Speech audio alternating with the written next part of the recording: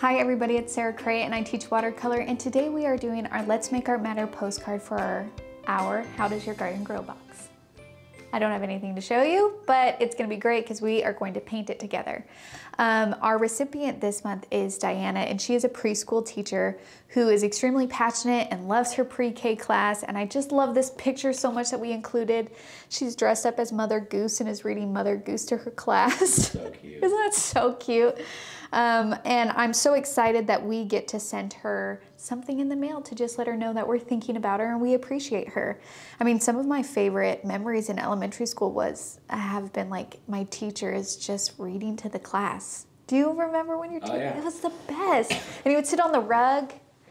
Some of the only things I do remember about class. Yeah.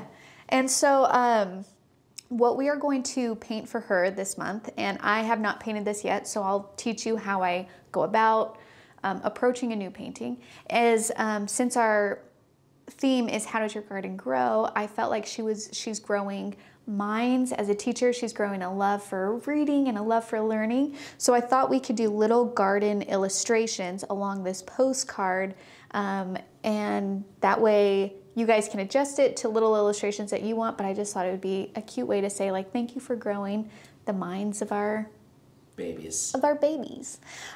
So I have a pencil handy. I have my paints ready to go. I have all my brushes. I'm not sure which ones I'm using yet because I haven't painted this. But when I think of gardening, some things come to mind. I think of a watering can, I think of seeds, gloves, a gardening hat, maybe little plants and pots. So I'm basically just going to do all of those little illustrations on here. Now, the fun thing about illustrations is they're basically simplified shapes. So you don't have to be really excellent at drawing to be able to do this, okay? So let's start with a watering can, okay? So for my watering can, and we painted one of those earlier, I am going to, I kind of want to start over here, I think. So I'm just going to sketch 2 lines where the bottom slightly goes out, and then it's curved along the bottom, and it's curved along the top. And then I have a handle come up. I'm going to curve the other side so it kind of closes. And then we've got to do the spout. So it's just, again, 2 lines that are a little bit farther away and then get closer along the top. Here's my spout. And then you can like adjust from there. So that felt a little bit wonky in its shape. And this is why I like sketching, because you could just shift. And I think I'm going to do that one more flat. There we go. That's good. And there's so many different shapes of watering cans that it's not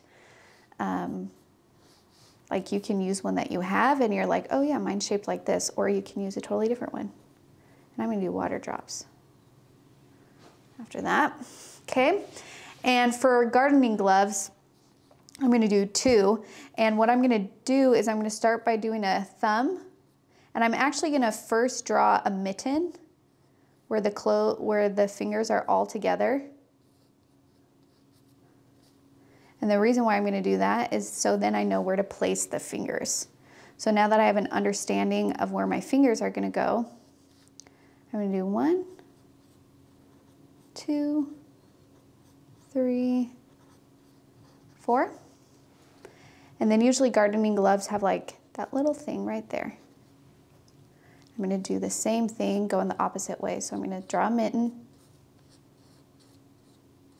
And these don't have to be perfect. That's the beauty of doing a bunch of little ones too, is we're not focused so much on each individual piece as if it's supposed to be a single piece of artwork. Thumb, finger, finger.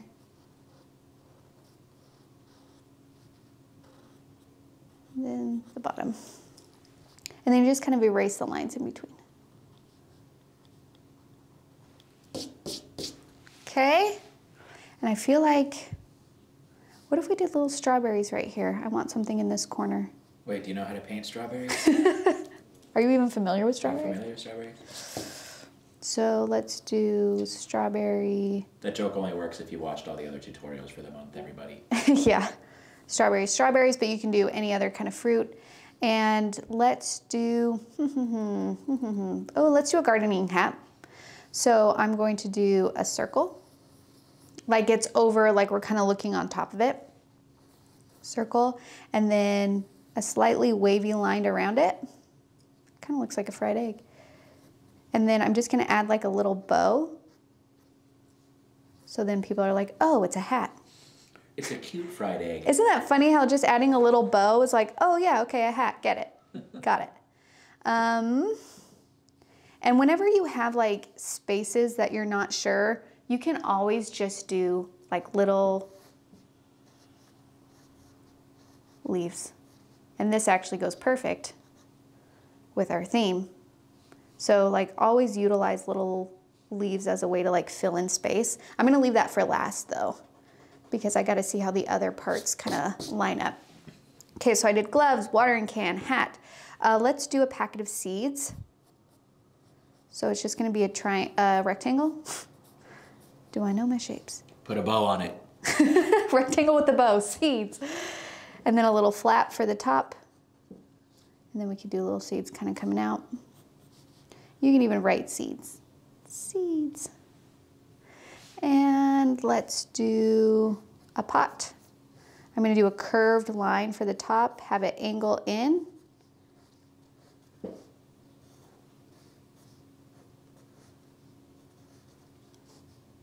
And dirt, and then this one we will do.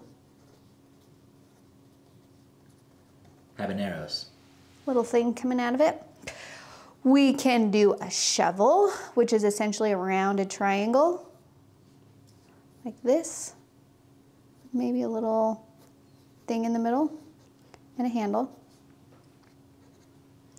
And let's do one of those like rakes handle, and it basically is like a trident, right? It's beautiful. Okay. And I'm just like going for it. I'm not trying to be too precise with anything. And all of these things together, when you put like with like, people are like, oh, maybe on your own, like these things on their own, nobody would be like, what is that exactly? But once you see gloves, watering can, seeds, plant, you're like, oh, that's a gardening shovel. Oh, okay. So like allow the elements to work with each other to where people are gonna know what it is, okay? Contextual clues. That's right, contextual clues. Let's see, what else can I do here? What's another gardening thing? I feel like I need one more thing right here. Michael, you garden. Bag of dirt. No, not a bag of dirt. Can't do a bag of dirt. Tomato trellis. Nope, not gonna draw that. Thank you for your idea. No. What about a little bee? But I still feel like I need something bigger. AirPods. AirPods? Hey, you listen to music while you garden. Oh. Ooh, what about one of those hose wands? Hose wands? Watering hose. It's like a wand. Nope. Oh my gosh. These are the gardening things. Bag of mulch. I should have just drawn these bigger. Back pain. Draw back pain. That's funny. What about an apron? Do you wear aprons when you garden? Heck yeah. Okay. So I've never drawn an apron before.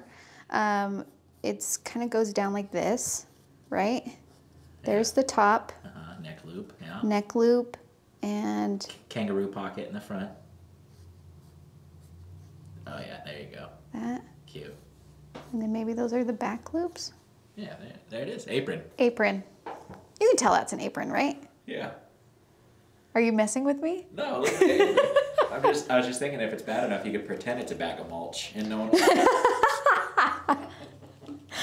I'm wondering if I should actually put the ties in the front. Like this. Yeah, that's cute. Oh, we could do cute little vintage stripes on it. You're gonna think I'm joking, but put a bow on it. People will get it. People get it. There we go. There it is. Okay, so now that I have all of my elements, and of course you can leave some out, you can add some, you can do whatever you want. I'm gonna start filling in this space with green things. So like little leaves, like that. And maybe they can be big, they can be small, like that. And I really like the idea of the bee, but I'm gonna do it tiny. And then maybe I'll have little dots kind of coming around it as if it's flying around.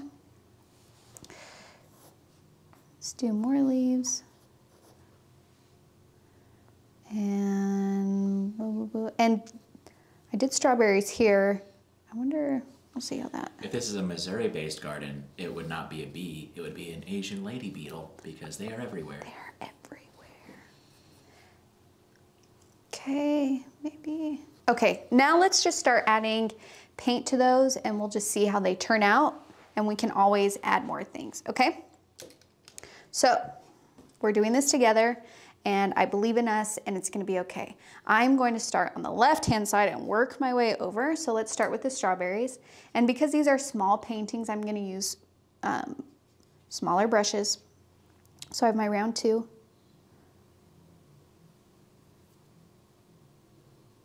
So put in our strawberries. I like to do things in pairs sometimes. Everyone needs a little friend. So I have them kind of as if one is behind the other. I'm just gonna drop in that color. Okay. And I'm not gonna add the green yet on the stems. Now let's do the watering can. I'm gonna move to a 6 for this because it's a little bit bigger. And I'm gonna take my azure blue and some Payne's gray and mix that together to get kind of that, what's that color? It starts with a G. The gray. No. No, the texture you get from the tin when it's weathered. Oh, okay. I know it. You know it. Give it 3 more seconds. You're going to get it. Galvanized. Yeah. Yeah. Okay, so add water to it so it's a nice light color. And you can just go right over the pencil marks. I don't mind some pencil marks in my paintings. I never feel like it takes away from anything. So leave those if you want. And then let's do the handle and the spout.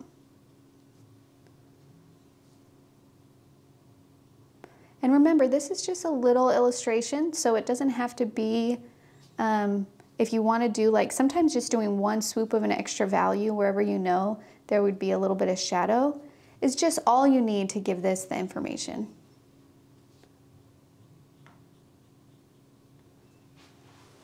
Okay, maybe a little line over here. There we go. Could you have done that wet wash technique, grabbed the paper towel and dabbed all of these things out? Or are there too many things to dab out in this painting?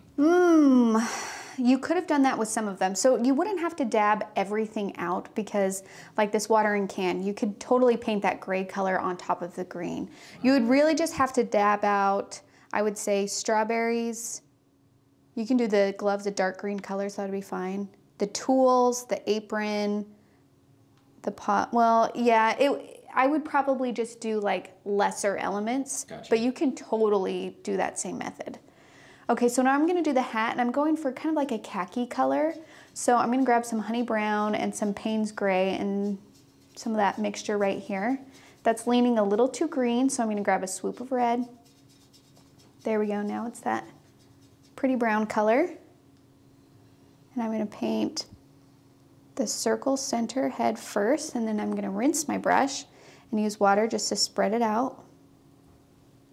And then the same thing, let's add some more warmth to it actually. There we go. I just added a tiny bit more honey brown, and then we'll do the edge.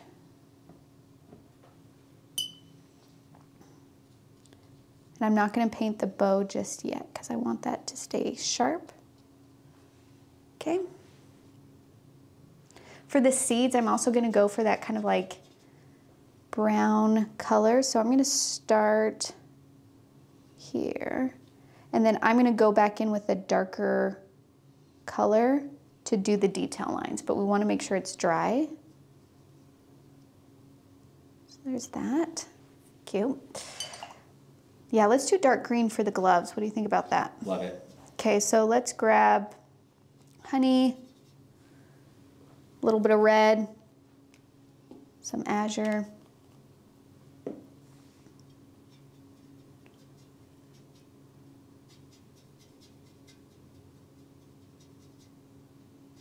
This is so cute.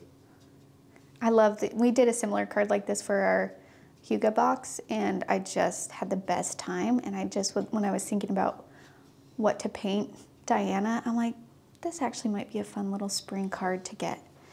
Okay, so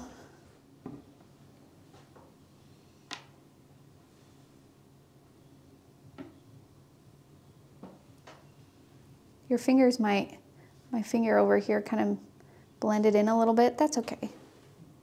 Remember, people will use context clues to know what it is that you're painting. So if it didn't turn out perfect, we don't want perfection, you know? Yep. Okay, for the little tools, I'm gonna use that same kind of gray color. And maybe we'll make the handles on those dark green to match the gloves. Just gonna do this shovel with that, and this part with that. We'll do a different color for the handles. Okay. For the pot, I wonder if we should do like a terracotta color. So let's do some honey and some red. Get that nice orangey color. I love terracotta. And put in an edge and then kind of blend it out. Yeah, there we go. That's a good color.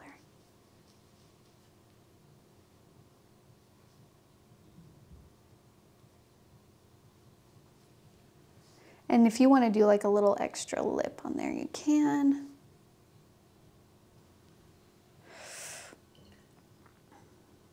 And I'm going to use my round 2, and I'm going to use azure blue and some of this dark brown, mix that together, add some water to lighten the value.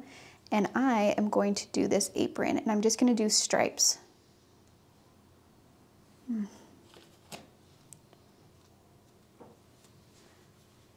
That color needs to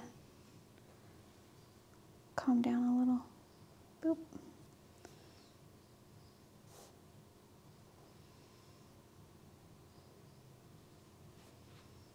And I'm not painting the pocket. I'm going to go around the pocket.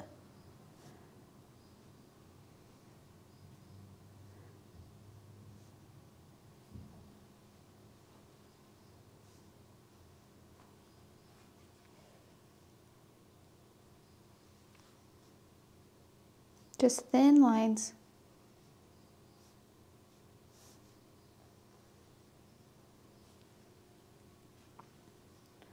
Got to do the strap here.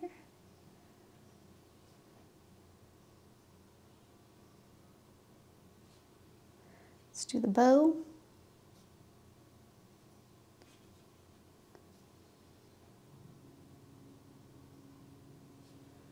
What direction should I do? Should I still do stripes on the pocket?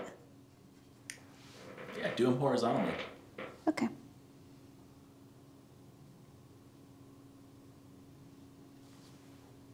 Cute. Cute.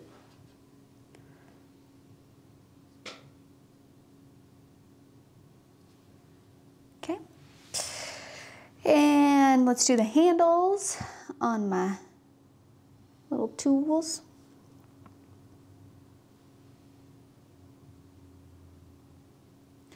I'm going to do blue water coming out of my watering can.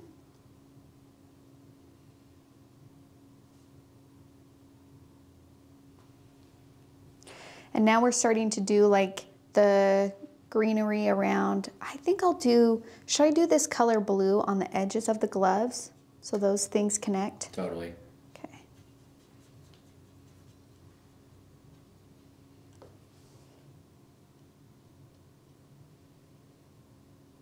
And depending on how big your gloves are, you can do like cute little flower designs on them or something. Okay, let's take this brown and put in this little twig. You can also put in some dirt if you want, or the pot can be like angled in the way that you don't see it. So I'm gonna leave that up to you guys. I'm gonna take some of this green, I'm gonna mix, let's do some lemon yellow to get like a brighter green.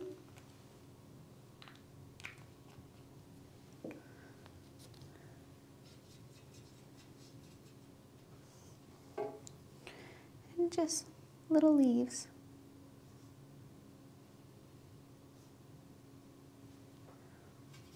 And now we can start doing our leaves here for with the stems.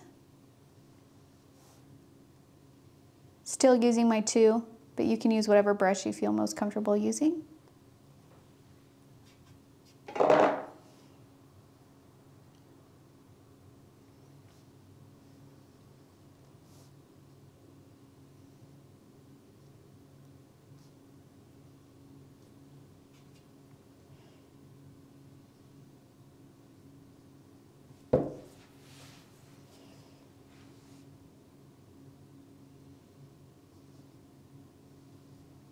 Oh, I just thought a cute little gnome. That's what I should have done. That would have been super. Or just a pink flamingo. Oh my gosh, yeah, like a lawn flamingo.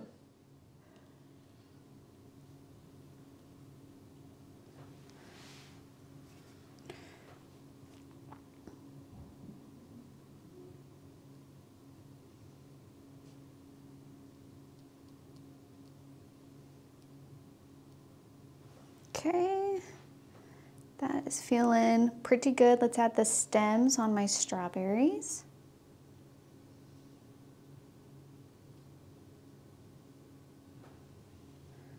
Okay. And let's do the seed line. So I'm just gonna take whatever dark value I can, and I'm just gonna outline it. So we have the flap here.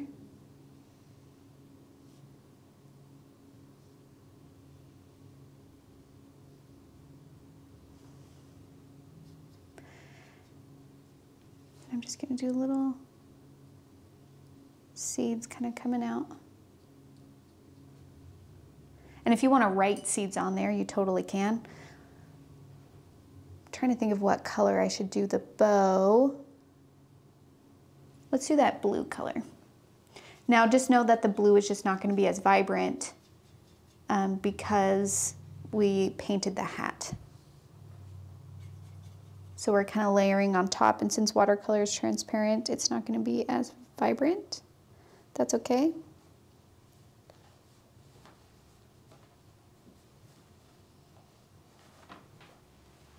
Okay. Do a little, do I have a gardening shovel? I don't see one. I can't remember if the dent is in the center. I think so because it folds. It is. Okay. I think it's there for strength, probably. What? When you make that dent in the center of the shovel, it probably makes the curved portions a little stronger. Oh, okay. I base that off nothing. Thoughts and feelings? Yeah. Okay, and then I think I'm going to do that little bee. I wonder if I have enough room to make it obvious that it's a bee, or should I like make it a different color and have it be more like a butterfly? You see what I'm saying? I don't think it matters. I wonder if I could do a ladybug. I'm going to test it right here before I commit to it. Yeah, make the wing portions just red, and then like get tiny little black dots. So I'm going to let that dry because that will talk to the strawberries, because the strawberries are poking out a lot because of how red they are, and nothing else is red. So if I do a little ladybug like here and here and here, but I'm trying to think of like what a ladybug looks like. So they have the red body, and I think they have a black head. Let's try this.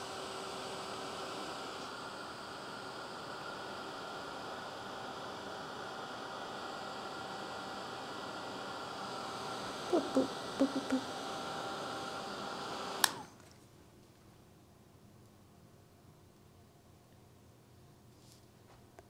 And then I think they have a little seam down the middle. Mm-hmm. Yep, that's it. Can you tell that's a ladybug? Absolutely, you can. Okay. Does it need to have legs? Yeah, there's 6 of them. But I feel like that makes it look like a spider. I'm going to leave off the legs. 8 legs would make it look like a spider. Okay, I'm going to do a lighter red.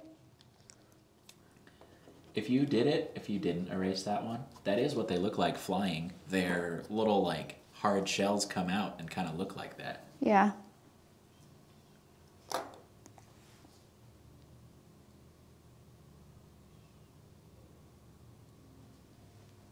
And let's do one here, maybe? Yeah. So I'm just doing a red circle. We'll let that dry and come back and do the black elements. And then I'm gonna look and I'm just gonna kind of see how everything else kind of plays together. If I can do more green in some places. You can also do like loose little leaves. Like this is an illustration. You can do whatever you want, you know? Mm-hmm. So it doesn't have to be connected to a stem. Oh, that leaf went rogue on me. I really liked the turquoise dots that we did in the strawberry painting, so I'm going to add that. I think this apron is so darn cute. I can't even handle it.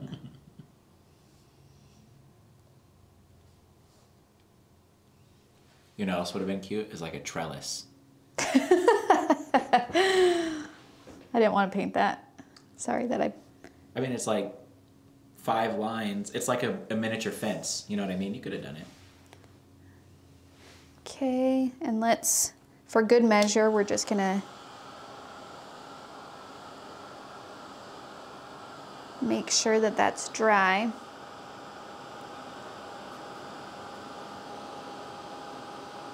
Then I'm gonna pick up some Payne's Gray and we'll just do the little top of the head, seam down the middle.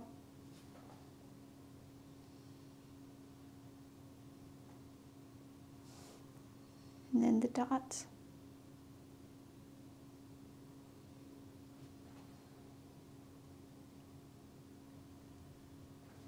Cute. Cute. And I think they have antennas. Do they? Well, now I'm second guessing. Let me look. Okay. Probably. I mean, ladybug antennae. Yeah, they do. Let's just see what one looks like. I'm gonna do it on the bottom corner one. That's cute. Let's add it. Love it. I feel like they need to be a little bit more red.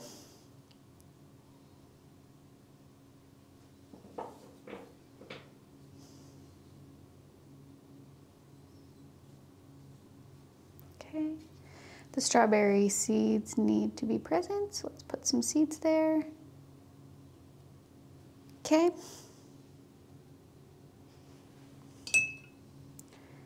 I'm wondering if I should like kind of age it a little bit, like do like a creamy edge. Yeah, I'm going to. I'm committing. Okay. So I'm taking a little bit of honey, I'm adding a little bit of Payne's to it to give it kind of like, I want it to feel like a tea stain color. And then just on the edges, I'm going to put that color in and then use water. And kind of like try and paint around what I already have. Some of the colors might bleed a little bit, and this is just, we don't want it to be like an outline, we kind of want it to fade, but I'm not filling in the whole thing, if that makes any sense. Yes. It's just kind of the edges.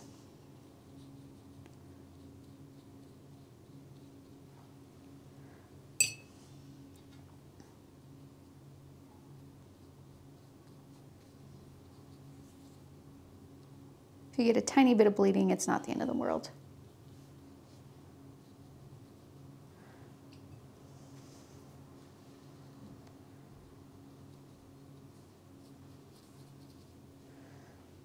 Look at our cute little garden card. And so I know that sometimes when we are sending cards to people, whether we know them or don't know them. We sometimes just don't even know what to write.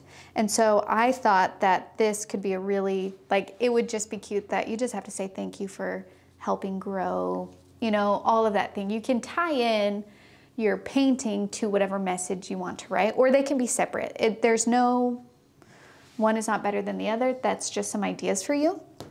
And if you're not familiar with our Let's Make Art Matter program, what it is that we try to do is we try and choose a recipient every month where we get to paint something and send it to them. So in your box, you will find a watercolor postcard that is pre-stamped and pre-addressed, and then we paint something for them together, and then that way they check their mail and they get art hugs from our community.